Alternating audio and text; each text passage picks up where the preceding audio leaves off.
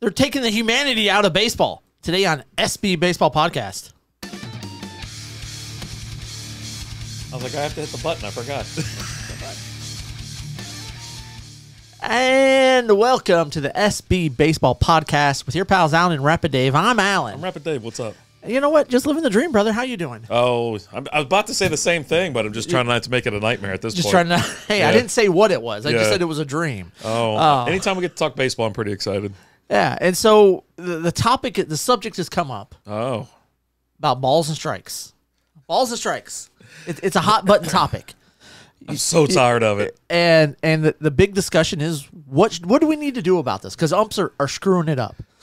It starts, it's crazy too, because all these parents lose their mind at like the kid level, like little kids, and then you go to high school and then parents are just jawing. And it's I think it's trickled all the way up to the majors now, because they can't get umpires in the game, and now they're stuck with like the same five guys. It's the same five guys. It's like a handful. Steve, Larry. Angel Hernandez is one of the biggest violators here. If you think about it, you're talking about absolutely insanity. How far outside the strike zone it is now. And so what do you want to do, right? Because you had the case come up the other day. I think it was like last week. The Phillies were playing the Giants, and you got bases loaded, full count. Phillies are down by 2. Throws an obvious ball. It's so far outside. And they call a strike. Ring him up. And everybody gets tossed. And the Phillies end up losing the game, right? Yeah, whereas, you walk that run in, because there's 2 outs. There was 2 outs. You walk that run in, now you're down by 1. Who knows what's going to happen? Right? You have no idea what's going to happen. And then now you've completely changed it. You got guys getting tossed. Your manager's getting tossed. Oh, your Boone has the best tossed. one. He even imitated the I was like, that was so freaking great. It was the best. Everybody's been praising him too. It's like best. You deserved it. All right, to go out in glory like that. Now I think you've got 2 options. There's 2 options that have really been talked about with this. Okay. One, robot umpires, which they've been testing out in the minors. Not like Bender or Rodriguez back there firing it with a stogie and a beer, and he's cracking one off in his eye. It's not Johnny Five's not back there. Okay. Yeah. It's just a little machine that it tells you it's balls, strikes, and it relays it to the umpire. It's just an earpiece, and right? it relays it to the umpire, and the umpire makes the call. Yeah. Right. Yeah. It's like a millisecond later. It's not like it's immediate anyway. Yeah. So It's very boom. quick. Yeah. Because now they've got the technology where when the pitcher throws it, not only do they tell you how fast it is, but they tell you what type of pitch it is. Yeah. Which is crazy to me that they know exactly what pitch it is. Because, you got some pitches that have kind of that same movement. But I figured they were just stealing signs. Probably. They know what's coming because they can hear what's going off in the little beeper in their hat. It's not in Morse code? I thought it was in Morse code. Everything is in Morse code these days. Do you go robot umpires, or do you go the route of having challenges? Yeah, and you're talking about something like they have in tennis. Yeah, this is what's compared to as tennis, right? You have a call, the umpire calls the ball in or out. They say, hey, they challenge it, and it's almost instantaneous. Yeah. Right. It's not going to slow the game down. It takes 15 seconds. They have something that's running that says, okay, no, that's a ball. That's a strike, and it's quick, and it's not going to slow the game down. So do you want to go the route of having robots, or do you want to go the route of having challenges, but then you've also got to be smart when you use these challenges, how many challenges you right? get? You know what I mean? You get so many, and then is it one of those situations where, hey, you get 3 a game, right? But if you get all 3 right, you get another one. But if you get the 4th one right, you get another one, right? Okay. Like maybe you kind of keep it going. Like as long as you're right. Hey, if that umpire sucks that bad, well, if the 6th one you get right, he gets fired immediately right there in the he's gone or loses a limb. They bring in a fan from the stands from like right field that's been heckling all night. It's like, come on over here, buddy. Get over You're in here.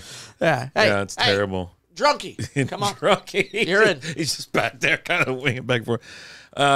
Yeah, man. I mean, give me the robots. Obviously, I don't want the challenge. They've already fixed a lot of issues, right? Games are so much quicker, smoother, fluid as all get out. This year has been amazing to watch. And the only thing really gumming it up and screwing it up is the umpires. And when they have to go to New York. If there's a play at the plate for the Rangers, it doesn't matter if they, if they have the ball the other team is safe. If they're the ones sliding in the home, they're out. It doesn't matter. It does not but matter. yeah, the umpiring, the officiating has been the biggest drawback this year, and it's been the problem all season. And you're talking about how, like here recently there was Justin Turner was at bat, and he got rung up on a ball that was 5.5 inches outside. And he had a magnificent at bat. I think he got it was a 10 pitch count or something like that. All that for nothing. He's just working the count, and the guy behind the plate's like, I got to meet the boys here at the bar. Like 15 minutes, man. I got a reservation at Applebee's. And so, there's some that they talked about. Was it Las Diaz or something like that? That's what I have here on YouTube. It's a 20 missed call game. You know what I mean? Yeah. So you're thinking about all this stuff and how bad it is. And I'm not saying, let's a robot. That's what you get from the old timers and the purists or whatever.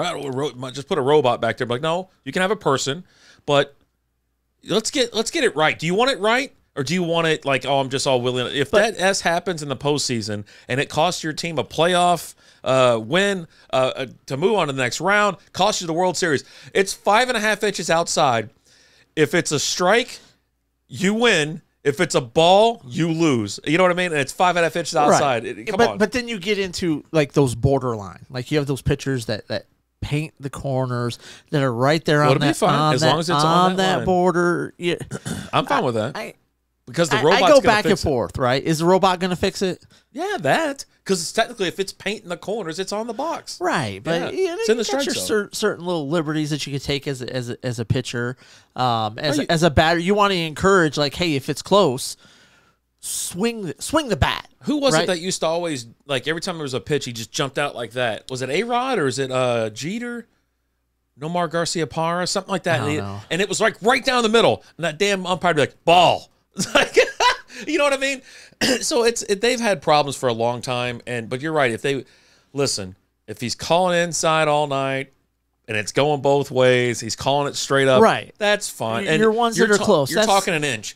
You're not 5.5 inches. Right, and come on. That's why I almost kind of want to lean towards the challenge. Right, because it adds kind of a new aspect to the game with the challenges, and I think you're hopeful let's have some fun. I think you're hopeful that it's less than 5 challenges a game, because it gets out of hand. Like, you know what I'm saying? Like, how many pitches are you really going to challenge? They're going to challenge at least 5 a game. But here's the thing, though. But if it's like tennis, it's fine. You got 2 outs, nobody's on base, and they throw one. And yeah, it's out there. But you know what, Jackwagon? No one else is on base. We're not challenging that one, right? I'm going to save that challenge for later. Right. You're not doing anything because obviously you just pretty much struck out, right? Or you walked. I'm not scoring a run either way. God. But just, I don't know. I'm not completely sold on the robot umpires. So you're going to go. You're going to go challenges, and I'm going robo umpires. Yeah. Okay. Yeah. I'm fine with that. At least there's a little bit, difference here. Because and the thing is, like, and a lot of the problem is just because we notice it more. Yeah. Because of the way society is now and the way information gets out there. Oh, well, I mean, the games are. You can fire it up at any time and watch a game. I was like, and literally, I was like, where are you going with this? I was like, dude, this is not going to get we're not going to get political. No. But like, literally, umpire blows a call. 2 minutes later, it's uploaded on TikTok. Right. And YouTube if you're over YouTube, the age of TikTok, 25. Hey, for you old, it's on Facebook. Yeah, if you're still consuming reels on Facebook, you're probably not even listening to this. I mean, we do put this on Facebook, right? No. Okay, never mind then. But everything's out there so much more. You see it more often. Yeah. You've got, like, back when we were watching baseball, they didn't have that grid on the screen. Right? No. I think Fox was the first one that brought up like the box and then the ball going in. You know what I mean? Like they highlight it almost like the puck for hockey. Dude, the glow puck was awesome. Yeah. I don't know. It's because we've advanced so much and we've improved the on-screen experience, and because you can watch back then, you watched your local team. Yeah. Now, if you had cable, you could watch the Braves and the Cubs. Yeah. Now with cable and an antenna, you can't watch your local teams. Thanks a lot, Bally's. Yeah, in Texas. Yes. Kind of everywhere, I think. I don't know that it's everywhere. Yeah. I don't know. But yeah, it's just thanks a lot. It's out there a lot more because it's such a smaller world because of technology. Yeah. They used to just complain about like word of mouth, like at the bar or something like that. Did you see that guy? You know, whatever. Now it's everywhere, millions of views, and it really is just like crazy how. Like if you're sitting there, like say on Twitter or something, and it just you notice something and you look down, and then all of a sudden, I mean, there's videos, screenshots. Everybody 20 just people have uploaded it within 2 minutes, and it's everywhere. Yeah, I meant to tell you this also. Umpires missed 100, or excuse me, I didn't see the 1,028 calls the week of August 6th. Okay, these were the 10 worst called strikes. Of course, there's a video of it on Twitter. So that's too many. For a week, 1,000 missed calls. But they say they missed. But like, how close were those? Right? Were all those 5 inches outside the strike zone? Okay, now we have a problem. Or are some of them like right there on the border? Like, oh no, that's a missed one, right? Yeah. Because we want to critique everything so closely now. We want people to call games perfectly. And if you make one questionable call, you're awful. You suck at your job, and you need to be fired. And let's get Drunky out of the stands and on the field. Now, if it's 1,028. But he's called the entire game that way, where it's like he's giving insight. You know, if it's equal to both teams, I think I'm on board with it because I've always been. What are you going to complain about? If he calls it that way the entire game, that's just how he's. That's where his feet are in the dirt. He thinks he's behind the plate, but he's lined up that far off. I mean, I know me and you have uttered the lines out on the softball field. Well, that was a ball for the other team, but that's cool. Guess I'm buying beer next week. Yeah, Jesus. Rolls it in there like he's bowling or something. Yeah, strike 3. Oh, son of a. All right. Yeah. All right, that's cool. But yeah, let us know what you guys think. Robot umpires, yay, nay? We challenging everything? What are we doing? Big fan. Shoot us over an email, strikeupbeer@gmail.com. Make sure you guys hit that like, follow, subscribe, all that fun stuff. And if you're feeling extra nice, give your old pals a 5-star review. But make us feel good about ourselves. How's that sound? Need a little something. I might not make it if I don't get it. I don't know, man. But hey, guys, thanks so much for watching and listening. As always, I'm Alan. Rapid Dave. We'll talk to you guys later. Deuces. Not gonna make it. We're touch and go, man. Thanks for listening to the SB Baseball Podcast.